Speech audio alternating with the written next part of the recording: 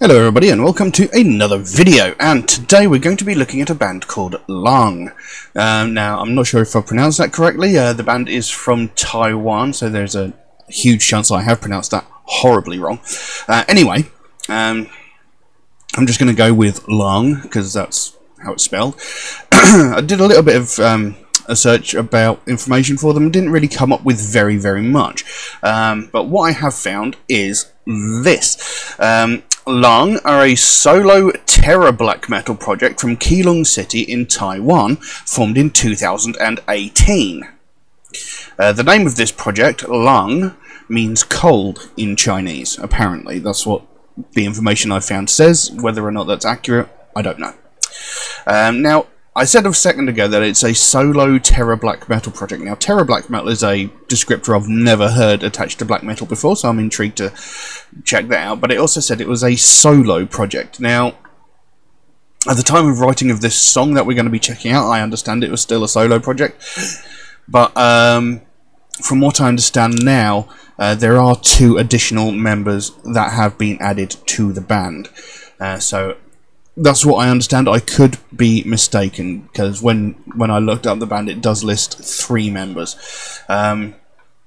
Now, a bit more information on the band. It says, the sole member of this project was allegedly shot during a carjacking gone wrong nearly a year ago. Now, I'm assuming they're meaning in 2017. I'm guessing that this description was written around 2018 when the band was formed, so I'm guessing he was allegedly shot in 2017. Anyway, he has claimed that the songs he wrote for this project were inspired by his experience while hospitalized and in a coma as a result of the attack. He described his comatose state as being in a place beyond hell. Now, we're going to be looking at a track. I'm not going to try and pronounce the name of the track. Again, it's in Chinese, but the translation I've managed to find for it, well, I say I managed to find for it, I put the title through Google Translate and it came back with My Floating Body. There were lyrics for the song underneath the video on YouTube. I couldn't find any translation for them, so I've basically copy-pasted them into Google Translate to try and get a translation of the lyrics. So the lyrics that I have might not be an entirely accurate translation. I just wanted to get a rough idea as to what the song itself was about, although given the name of the song and what we've just read about him being in a coma and something like that, it could be something to do with that. Anyway, so just so we're on the understanding that the lyrics that I have might not be accurate, I just wanted them to give me a rough idea as to the meaning of the song. Anyway, this should be interesting. Like I said, I've never heard of the descriptor terror black metal before, and as we all know from watching any of my previous videos, I do have some very mixed opinions when it comes to black metal. So this should be interesting. So let's jump into it and see what we have. So, My Floating Body by Laang. Let's have a look.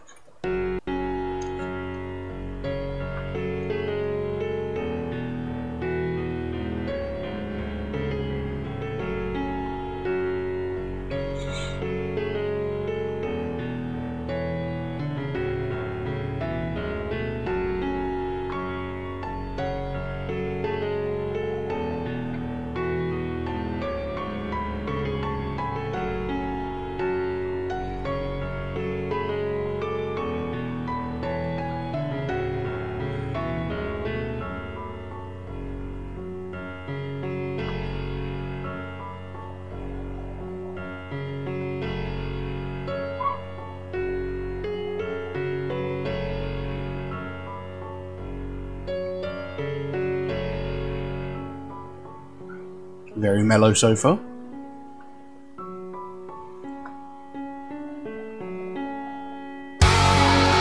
There it is.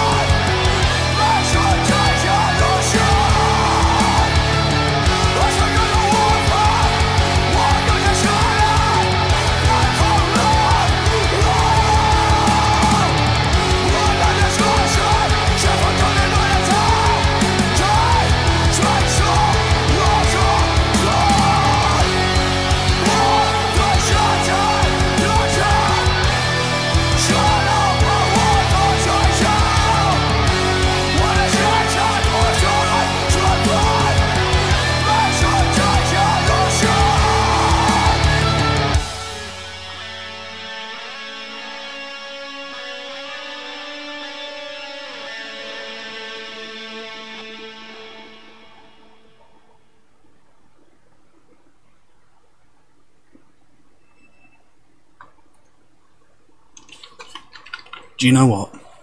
I really loved that. That was fantastic. That was phenomenal.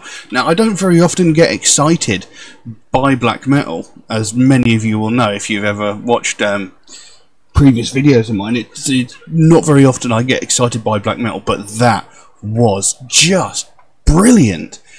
And I'm really hoping that this translation of the lyrics I have is fairly accurate, because if it is an incredibly beautiful song as well.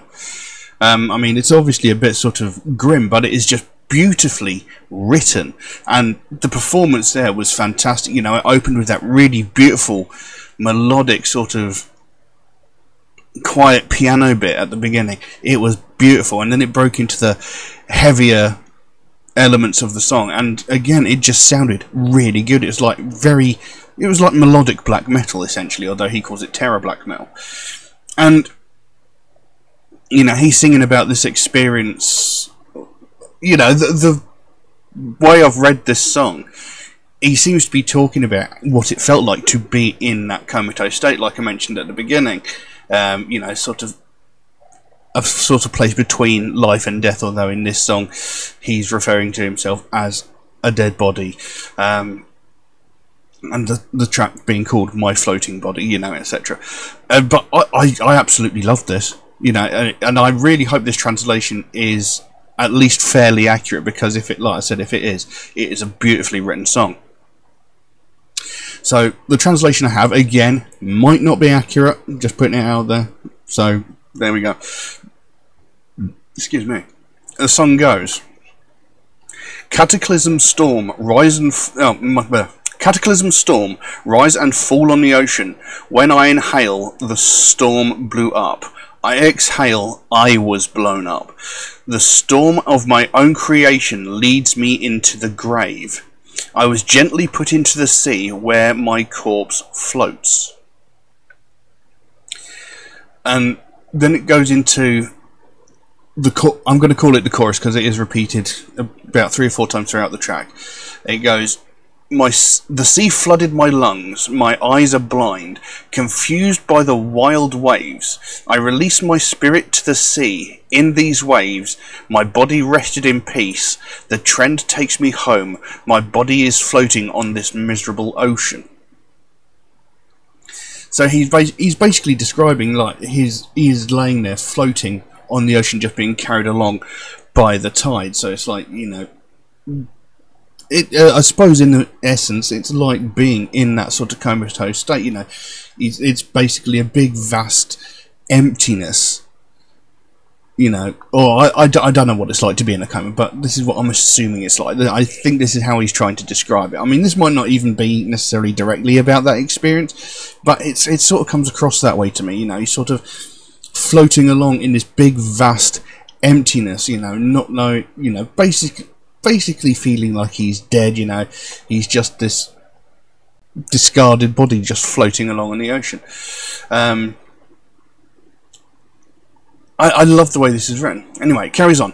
My corpse floats gently, dry and barren. The dark hand reached out to me, grabbed the remains of my corpse. My blood has stained the ocean, and the clean water has gone bad, poisoned by death, poisoned by my death. And again into that chorus: the sea flooded my lungs, my eyes are blind, confused by the wild waves, I released my spirit to the sea. In these waves my body rested in peace, the trend takes me home, my body is floating on this miserable ocean. The ocean is where the body sinks deep into the abyss, with the release of the last moment of life sinking deeper. The body will sink forever, but I am floating on this ocean, unable to sink deep, neither life nor death, I float. And that bit there, that last line there, makes me think that he's talking about, you know, this sort of, I can't think of the word I'm looking, you know, this sort of limbo between life and death. You know, he's not alive, but he's not dead either. He's just sort of in this comatose state, if you will. You know, he says, you know, unable to sink deep, neither life nor death, I float. So he's just sort of hovering somewhere in between the two. And, you know, he's in this vast, wide open space of the ocean. and he's completely alone, you know, and he wants it to go either way, you know, either let me die or bring me back to life so I can, you know, be around the people that I love and care for. You know, I really love the way this song is written. It is so beautiful. And then it goes back into that chorus again. The sea flooded my lungs, my eyes are blind. Confused by the wild waves, I released my spirit to the sea. In these waves, my body rested in peace. The trend takes me home. My body is floating on this miserable ocean. And then he repeats that again. And, you know, it's... to me, that is a beautifully written song. If that translation is in any way accurate, I think it is beautifully written. You know, even if it's not, what I've just read there sounds amazing. You know, even if it's even slightly close to what he said, it is beautiful. And, you know, the way the song was performed, I mean, you could almost hear the sort of pain and anguish in his voice as he was singing that.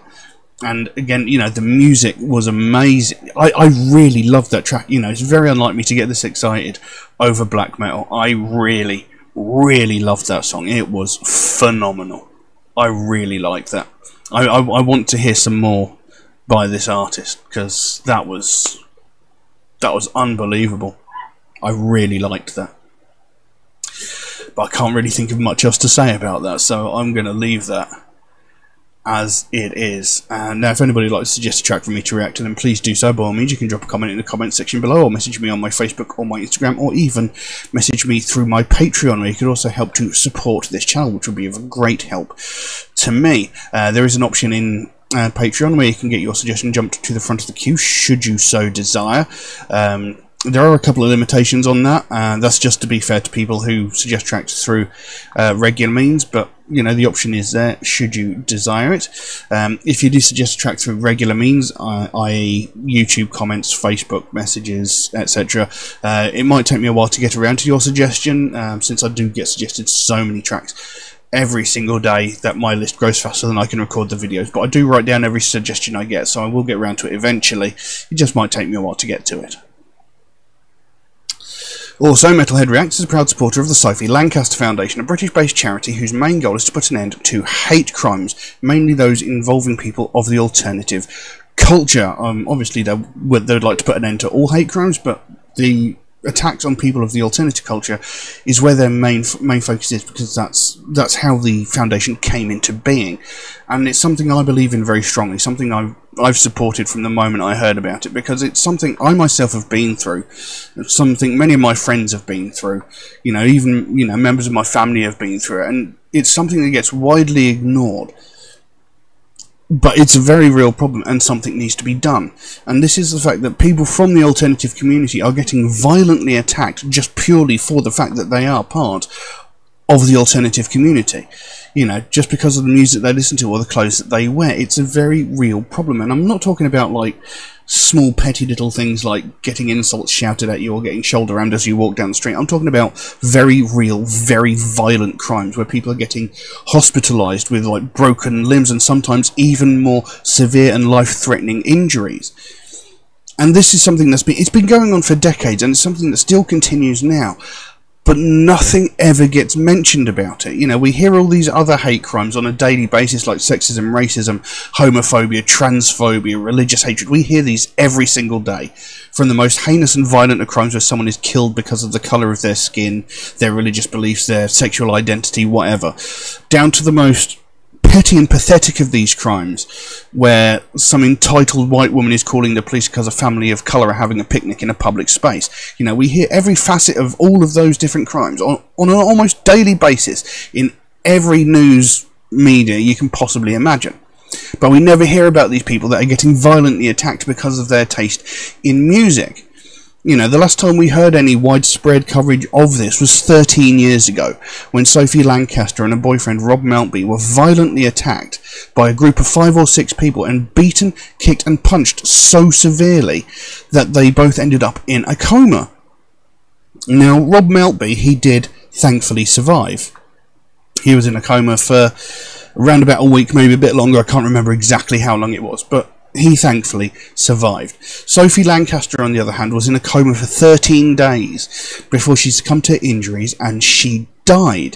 This young woman was 20 years old and she was beaten to death just purely for the fact that she listened to alternative music and wore alternative fashion. You know, and this happened 13 years ago. This is the last time there was any widespread coverage of something like this happening. But I know for a fact that similar attacks have happened since that time. Sorry, my throat really dried out there. You know, in the last 13 years, since that attack on Sophie Lancaster, I know there have been multiple other attacks of a similar fashion, but we've not heard a single thing about them. Maybe because no one died. And if that's the case, that is unacceptable. We shouldn't have to wait for someone to die before we talk about this. You know, we shouldn't have to wait for someone to get beaten to death before we actually acknowledge that there is an actual problem.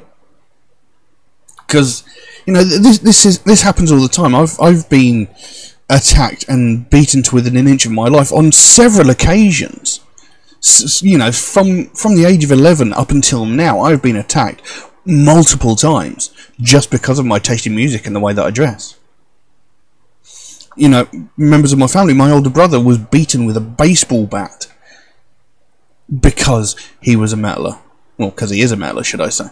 You know, my sister has even been, you know, verbally assaulted, and I believe she was physically assaulted at one point because they believed that she was a metaler, and she's not. They've just looked at her, gone, she dresses like a metaler, she must be a metaler, and therefore it's okay for us to attack her. And, you know, it's not acceptable. You know, what is... I don't understand the trigger point here. You know, why is someone's taste in music an excuse to attack them? It makes no sense. You know. But the point of the fact is that this has been going on for a long, long time. But nothing's getting done about it. Nothing's getting said about it. It's just being ignored. And by ignoring it, we're essentially letting them get away with it. You know, and we're talking, you know, quite severe injuries. I mean, a couple of years ago, there was this young lass in Glasgow in Scotland who was throwing a charity gig. And during the night, she had to go back to her own place. Because I think like her boots or something broke, and she had to go back to her place and change. And her place was 5 minutes away from the venue that she was throwing this charity gig at. And in the time between leaving the venue and getting to her house, she was attacked twice by the same group of people. And they punched her, kicked her, knocked her to the ground, and brutally attacked her twice. And the only reason why things didn't get out of hand, and when I say didn't get out of hand, I mean the reason she didn't die, is because a passing taxi driver put a stop to it. But even then, once the group of attackers had dissipated and moved on, the taxi driver didn't actually check on her to see if she was okay. He just buggered off. You know, and this happened, you know, in a 5 minute space of time between her leaving the venue and getting to her apartment. Where was that in the news? Why didn't we hear anything about this? You know, this was a brutal and violent crime of a single lone young woman being attacked by a group of people